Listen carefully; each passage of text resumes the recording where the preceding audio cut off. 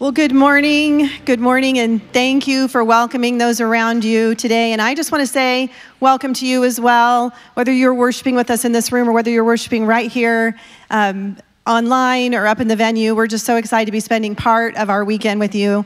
My name is Becky Johnson. I'm on staff here at Pathway, and we get to continue to worship through our giving. So I'm going to invite the team to go ahead and come forward. We're going to be ready to do that in just a second.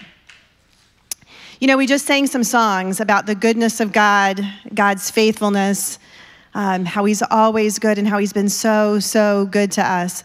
But I realize that sometimes as you're walking in with the week that you've had or maybe the season that you're walking through, it can be hard sometimes to wrap our minds around the goodness of God when we're walking through something challenging or difficult or distressing.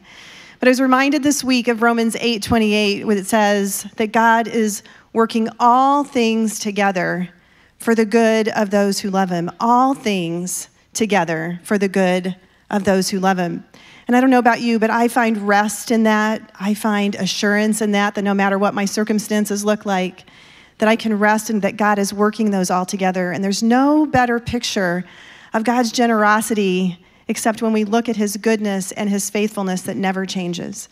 So as we have the ability to come back to him today and give out of what he's so generously already given us, things like his goodness, things like his faithfulness, we can come to him today with humble hearts and grateful hearts. So let's just do that together today.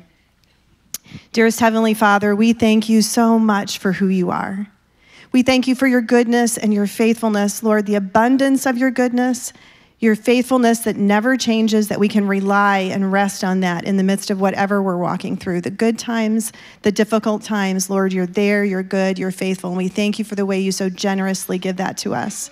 So, Father, today, as we're able to give back to you out of what you've already so generously provided for us, Lord, we say thank you, and we come to you with grateful hearts and just ask that you use our gifts back to you for whatever you're doing in the world within your kingdom. And Father, we love you and we thank you, and it's in Jesus' name we pray. Amen.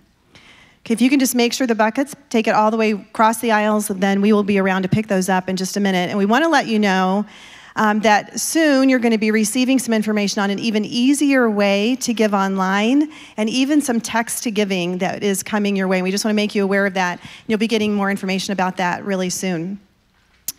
Well, the other thing that I'm excited to be able to tell you about today is for the 18th straight year, we are able to participate in Samaritan's Purse Operation Christmas Child. And if you're unfamiliar with what that is, it's shoe boxes that you get, and you get to fill up with little gifts that then Samaritan's Purse will deliver to kids who are in developing countries all the way or all across the world. And not only at Christmas do those kids get Christmas gifts, but they get to hear about the hope and the message of the gospel of Jesus Christ, which is valuable, more valuable and important than those little gifts they get as well. But they get those at Christmas, and they get to hear that message by you taking a box.